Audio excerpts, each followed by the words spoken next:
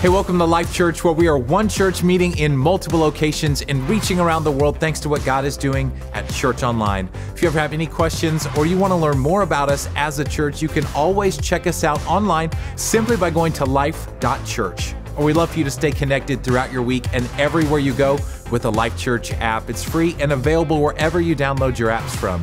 Well, today we are honored to welcome our guest, Pastor Jenetzen Franklin, as he brings a message to help us understand that it takes faith beyond ourselves to believe in incredible things, but it takes power beyond ourselves to do them, and how the ordinary, when left in the right hands, can become extraordinary. Hey, Life Church, before we dive into this week's message, I want to tell you about our message series coming up. It's called When the Devil Knocks. We need to all embrace the reality that we are in a spiritual battle and we have opposition. The good news is we're not fighting for victory, but we're fighting from victory. And in the weeks to come, I want to talk about how we as followers of Christ engage in spiritual battle to move the ball forward and make a big difference. That's starting in a few weeks. Today, I want to introduce to you an amazing guest speaker. This man has been a friend for a long period of time for me.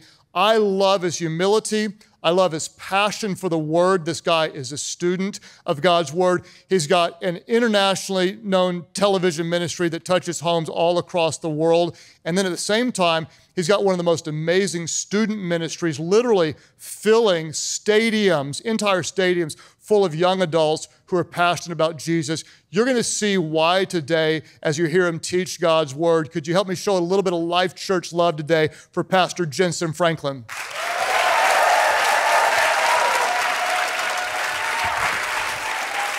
Thank you so much. Wow. It's so wonderful to be back at Life Church with Pastor Craig and Amy. It's a delight and joy to be here with all of you at every campus. 27 campuses and counting, what God is doing through this ministry. You know that probably Life Church has helped more pastors than you can imagine. We don't just rip off Pastor Craig's messages and all of that, but beyond that, the whole at the movies really wave that has hit our nation that gives pastors like me an amazing month of vacation that I have never had in my life.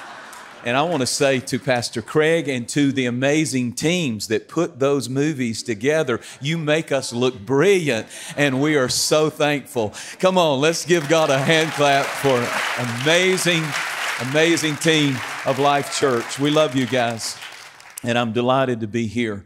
You know, you got some of the best looking pastors too, right? My personal belief is it helps evangelism if your pastors are good looking like your pastors are. And I do appreciate what is happening in this ministry. If you have your Bibles, I'd like for you to open them with me or turn them on your phone, ever how you do that, to the book of Exodus chapter 4. I want to go to the book of Exodus chapter 4. And I'm going to speak today a message that I pray God makes real to your heart. He sure has mine. And I feel it for every person listening to me across the campuses today that God's going to speak to you. I want everybody in the room, wherever you are, to say these words. God, use me. Say it one more time all together. God, use me. Remember what you said, because I'm going to say something about that in just a moment. But I want you to go to Exodus chapter 4, a familiar scripture. For the sake of time, I'll begin reading with verse 2. So the Lord said to him, what is in your hand? And God said, or Moses said, a rod. And he said, cast it on the ground. So he cast it on the ground, and it became a serpent. I like this next part. And Moses fled from it. I would too. Then the Lord said to Moses, reach down your hand and take it by the tail. And he reached out his hand and caught it, and it became a rod in his hand. It turned back from a snake into a rod. And I want to talk to you for just a few moments on the subject of just a stick. Just a stick. Moses had been hiding from the call of God on his life, camouflaged himself for 40 years in the wilderness. You remember the story, how he ran away, even though God had raised him to be the deliverer. And he's camouflaged himself in the wilderness. He's hiding from his calling. And after 400 years, of Egyptian bondage, God finds Moses in the desert and speaks through a burning bush and says, go set my people free. He tried for 40 years to camouflage his calling. He was equipped with nothing but a stick and some sandals. And with a stick and some sandals, he has an encounter with God. And God says to him through that burning bush, take your shoes off. In other words, God was saying, stop running from your calling. I want to speak to many of you who are listening to me today and you're running from your calling. It's time to quit running from you. The reason God wanted his shoes is he said, I want you to quit running. I don't want you to run from your calling. I want you to run to it because this is your time and this is your season and this is your hour. He was full of fear. I remember when God called me to preach. I really have never met a minister yet that God called to preach that they were not terrified. And maybe your calling is not preaching. It may be something else in some other field, but usually you will have to confront fear if you're going to fulfill the purpose and call of God upon your life. And the Lord said to him, he said, well, God, I can't do this. And he offered God a catalog of excuses. And God said back to him, what's in your hand? And he said, I've got a stick. And God said, take that stick and throw it on the ground. And when he threw it on the ground, your Bible said it turned into a snake. It became sensational. It became supernatural. And when he threw the stick down, the Bible said, and when it turned into a snake, Moses ran from it. I love that. In Hebrews, it talks about Moses being eloquent in speech. But somewhere he picked up a stutter. I don't know where he got that stutter from exactly, but I have a sneaky suspicion that when God said, pick the snake up by the tail, that's where the stutter began for Moses. And Moses said, what did you say, God? And then God said, pick it up by the tail. Now, I'm not a snake handler, but I do know enough about and watched enough National Geographic to know if you're going to handle a snake, you don't want to get it by the tail. The tail is the little end. You want to get it by the head, the big end that it can bite you with. But God was saying, you handle the little end and I'll handle the big end. And God said, I want you to pick it up. I want you to confront your fear. I want you, if you're going to fulfill your call, if God's going to use you, you're going to have to overcome your fear. You're going to have to confront your fear. The very thing you've been running from, God is saying, confront it. Sometimes God will make you confront your fear. And the Bible said suddenly this stick that when he picks it up, that became a serpent, he picks it back up and it becomes a stick again. And I see something so powerful in this that I want you to see. That stick that was so common, that stick that was so ordinary, that stick that was so average, when he relinquished it, when he took his fingerprints off of it, when he took what he had and he gave it to God, suddenly it became sensational. Suddenly it became supernatural. Suddenly it could do things that it could have never done while it was in his hand. And the point that I want to make is sometimes we think we have to be sensational for God to use us, super talented, super good looking, super brilliant, super amazing. And really what God is looking for is something simple and ordinary and average and common. Because sometimes all God needs is a stick.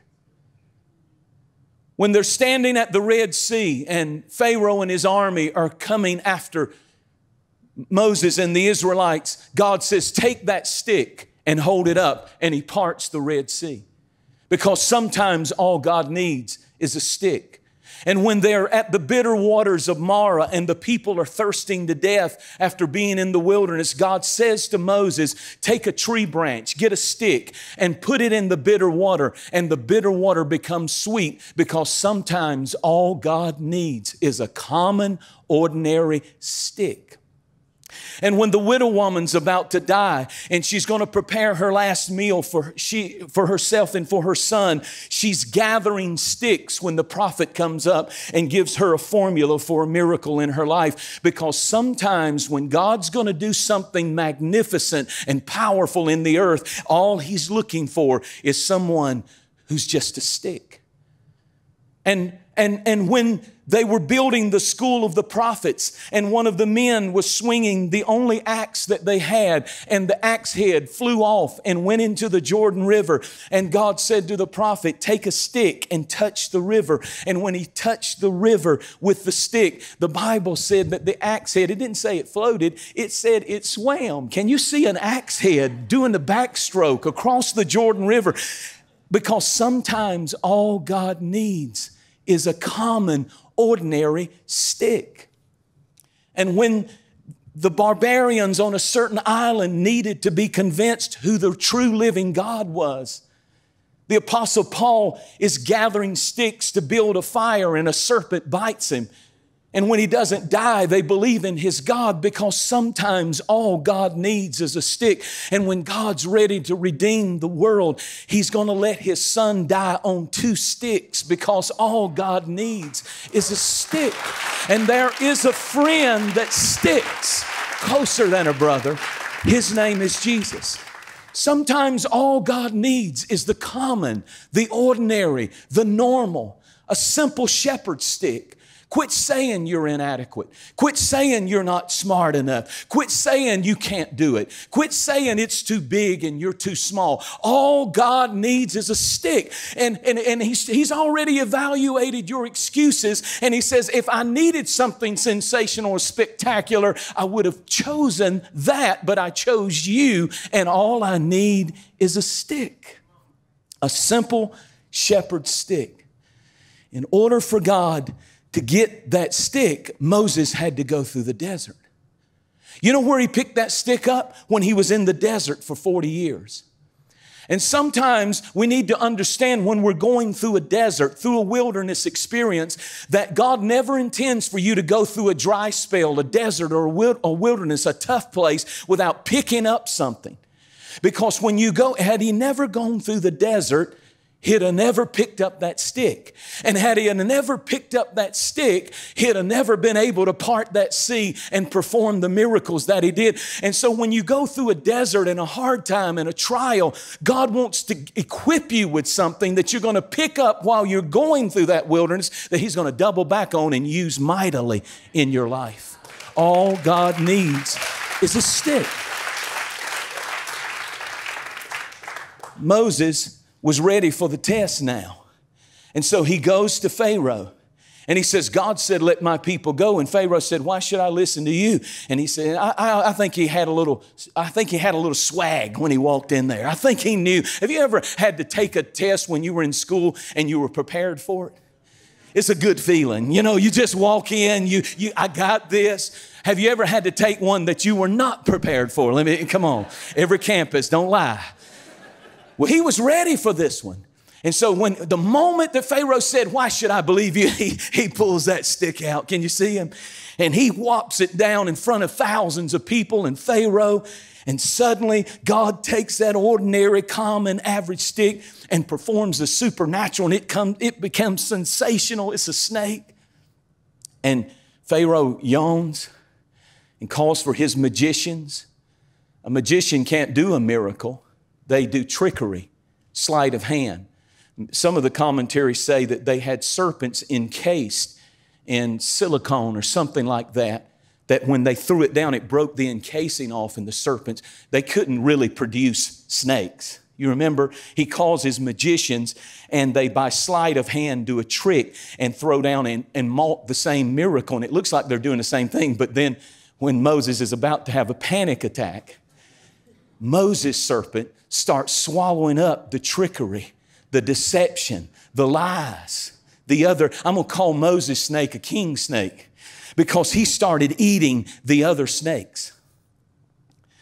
I just want to preach right here, and I want to say there's a lot of false doctrine and false gods and false theologies, such as, you know, there's other religions. There's Buddha, there's Muhammad, there's New Ageism. But when it's all said and done, it started with one snake and it ends with one snake, because he's going to swallow up the lies, the deceptions. There's only one Lord, is what I'm trying to say. And every knee will bow and every tongue will confess Jesus Christ is Lord. He's the King of kings. He's the Lord of lords. And He'll swallow up all of His competitors. Anybody still believe that? Is that too bold? I still believe we are to preach Jesus. There is no other name given unto men whereby we can be saved but the name of Jesus. Everybody say that name, Jesus. And I'm right where I want to be in this message because I've been hurrying to get to the main thing that God brought me to give you. Moses does this amazing thing in front of thousands of people. But the greatest part of this miracle, ladies and gentlemen, is not that God can take something simple, common, ordinary, and put His anointing upon it, His presence, transform it into something brilliant and sensational and give it supernatural success and let it swallow up its competitors. The greatest part of this miracle is not that the stick could turn into a snake, but the greatest part of this miracle is that that snake could go back after God used it in a massive way to being a stick. Maybe the secret to the supernatural and God using us and giving us supernatural success in our business, in our home, in our family, in our life, in our ministries is when He uses us and when He blesses us and when He gives us authority to swallow up and become successful and blessed, when He throws us down on the stage of life and in front of everybody, God does something that blows people's mind. Oh my God, look how He's using them. Look how He's blessing that businessman. Look how that business started. But God blows it up. But the key to it is, can you go back after He's blessed you to just being a stick? Can God bless you supernaturally with success you never dreamed and it not change who you are? I started out a stick. I started out common and ordinary. And now that God has blessed me, I must never forget I'm just a stick. I watched my little ministry, and I've watched this ministry. I've watched Life.Church go from a no name, nowhere, nobody ever heard of Craig Groeschel or Life.Church. And God took this ministry and threw you down on the stage of the world. Don't you ever think that it's your brilliance that has done it. It's been the touch of God upon, when you took your fingerprints off, it blew up. And you swallowed up all of the lies of the enemy in 27 cities. And counting, and all over the world. God is giving you supernatural success. But we must never forget, and I warn every ministry I can that God is using in a mighty way, to never ever lose that humility that you started with. You start out a stick, God does supernatural things, but can you go back to being a stick after He uses you? Sometimes the most supernatural thing you can do is just be natural after God's used you in a supernatural way. You know how many of my friends that I started out with in ministry, and I could start naming them, and they would be household names that some of you would know in ministry, that started out just sticks, nobodies that had nothing, but God threw them down and they gave what they had. It was not much at all. And He anointed it and blessed it and it went crazy. But somehow they could never go back to being the same person.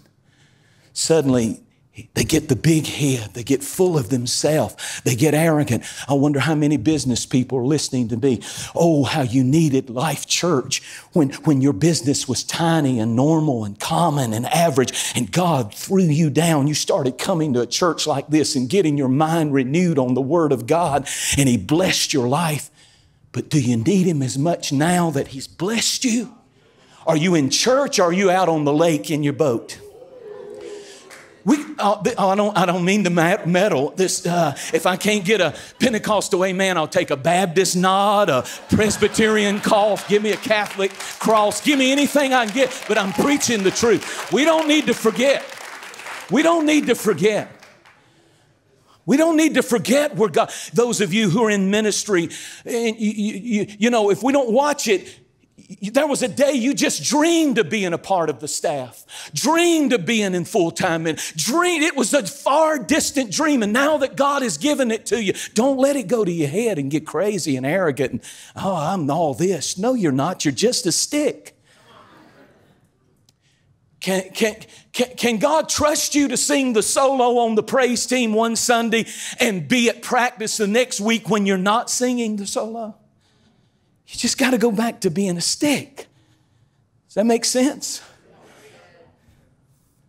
The challenge is not, can God find somebody that He can bless? The challenge is, can we go back to being a common, ordinary stick and have the same humility and the same dependency upon God that we had before He ever did anything with our life? I look at how God's blessed my life. I started out a stick. I'm as country as cornbread. I'm from eastern North Carolina. I lived in a cornfield. And sometimes it boggles my mind that God will take me and throw me down on a stage at Hillsong Conference or stage preaching with T.D. Jakes or Craig Rochelle. I'm just a stick. I don't ever want to forget what God looks for is not our excellence, our brilliance, our pride, and our arrogance. He just looks for a stick. Started from the bottom, now we're here. Don't you ever forget it. Come on, give the Lord a big shout. Everybody at every campus, take a praise break. Take a praise break. Look how far He's brought you. Give Him the glory. I don't know where that one came from. Okay. Turn to somebody and say, I remember you when you were a stick.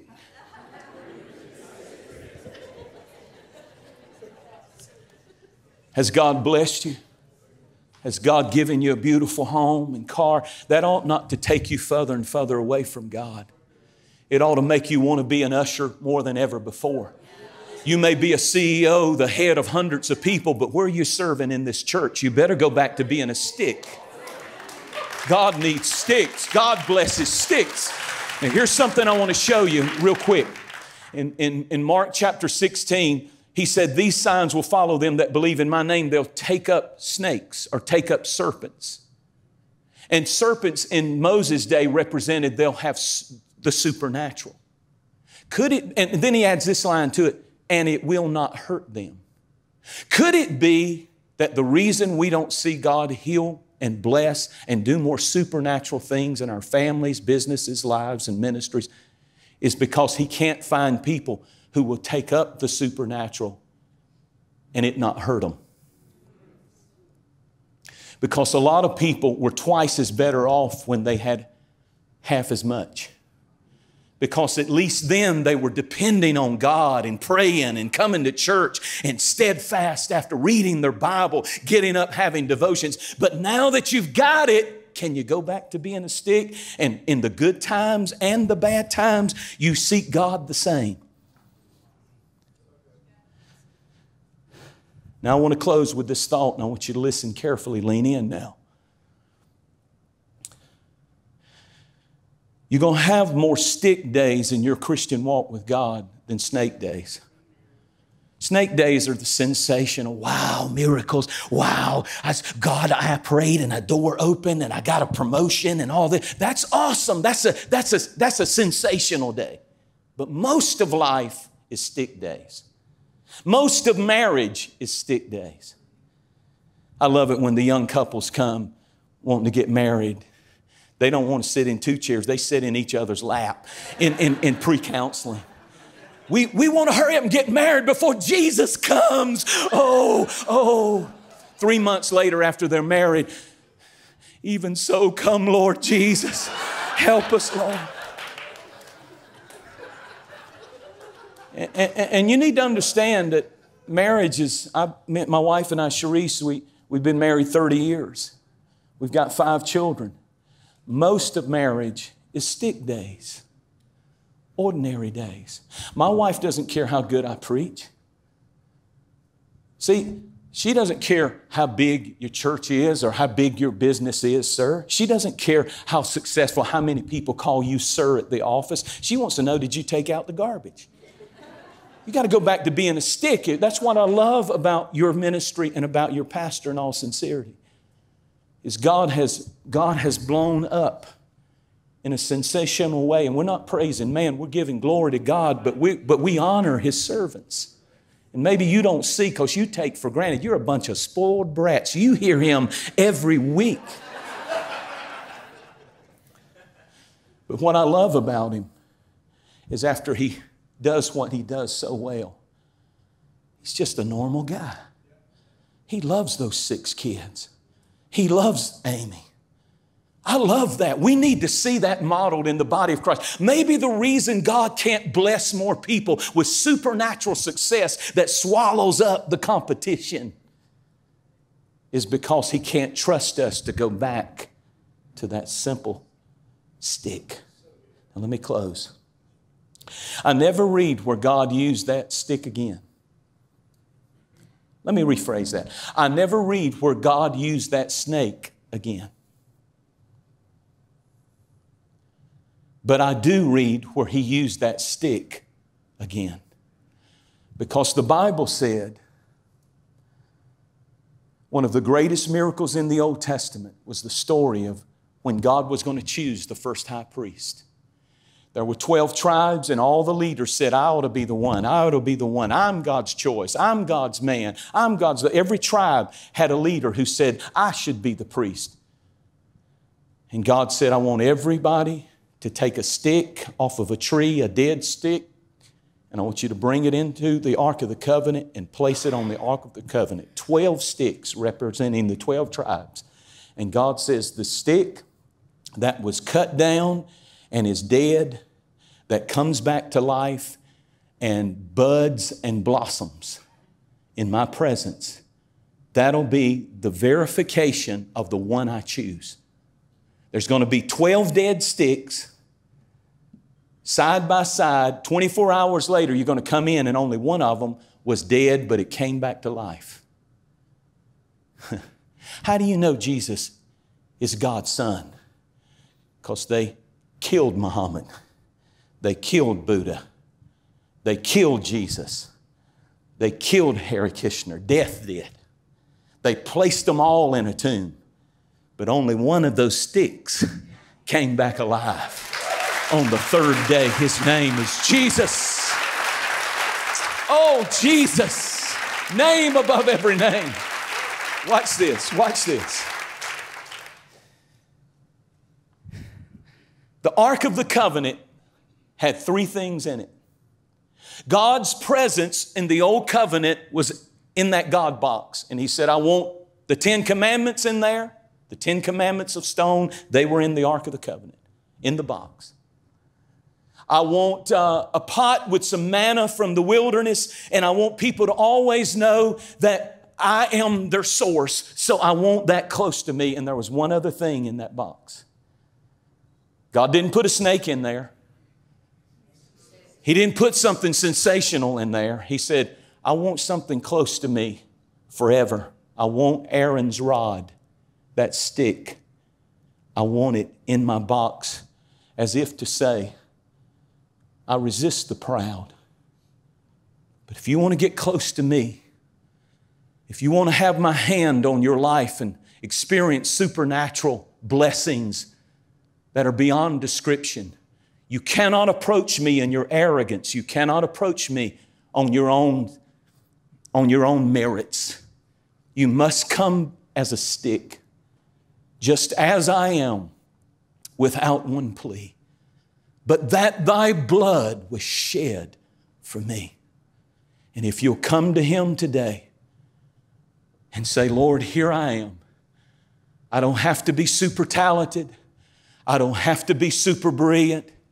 I don't have to be what other people are. I give you what I have, all I possess.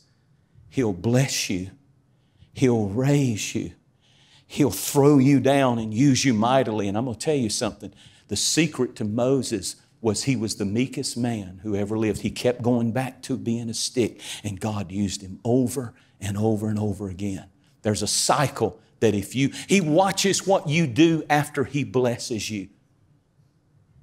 Be the stick.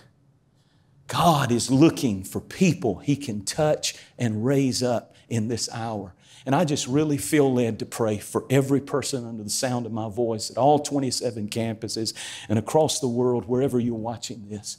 Can we just pray together for just a moment? Everybody say, God, use me. Say it out loud right where you are. God, use me. Here's my stick. It's just common, ordinary, average, but I relinquish. I take my fingerprints off of it. I put it in your hands. And if you bless me, I'll go back and I'll give you all the glory. And I'll just be the stick that you started out with so many years ago. Father, I pray today you'll speak to the heart of every man, woman, boy, and girl. Your calling voice is on this message. You're calling men and women, boys and girls back to the foot of the cross, back to the presence of God that made them what they are. So today we say, yes, Lord. Now, right where you are, just say that line one more time. God, use me. In Jesus' name, God bless you.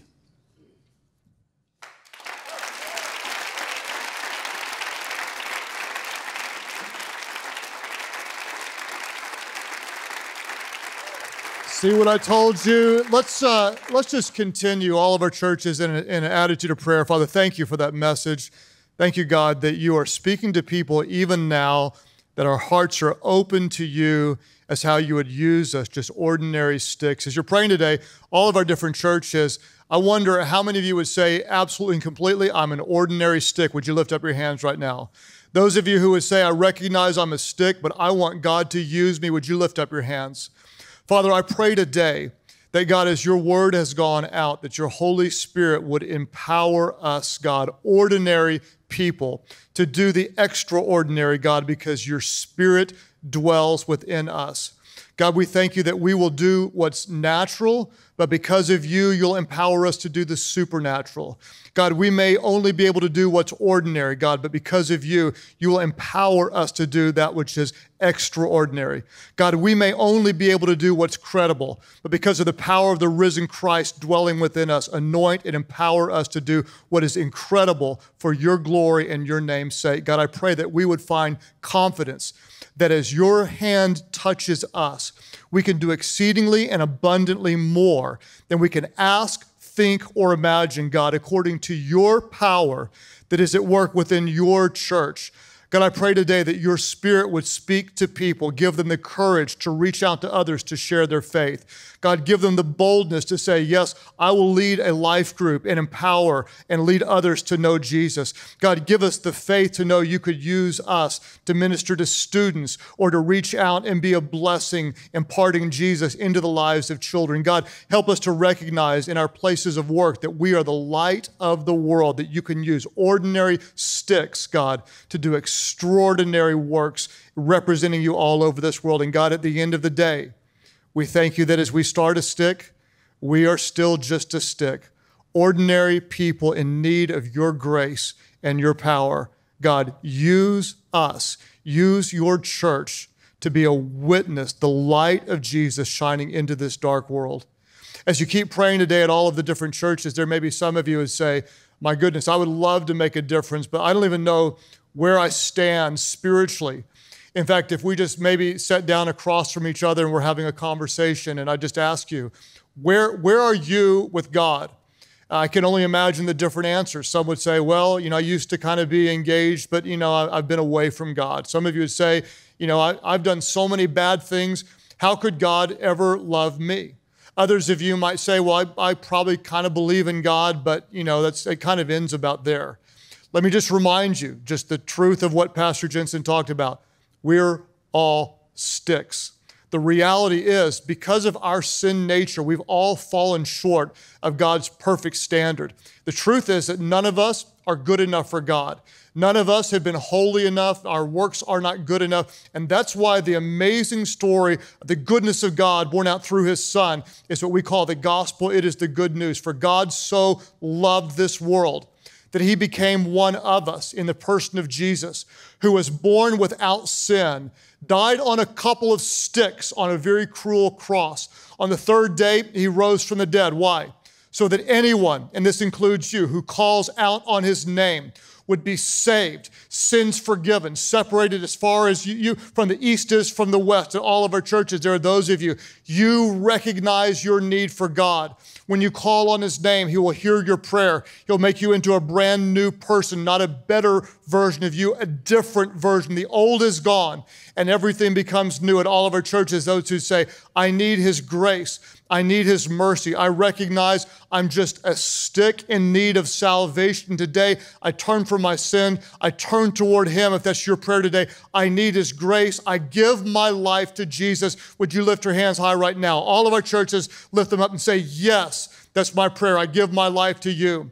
Those at Church Online, if you can simply click right below me, as we've got people at all of our churches calling on the grace of Jesus, would you celebrate and join your voices in praying with those around you? Just pray, Heavenly Father, I give you my life. Jesus, forgive me. Make me brand new. I believe that you died for me and you rose again so I could live for you. Fill me with your Spirit so I could live for you, follow you, and serve you for the rest of my life.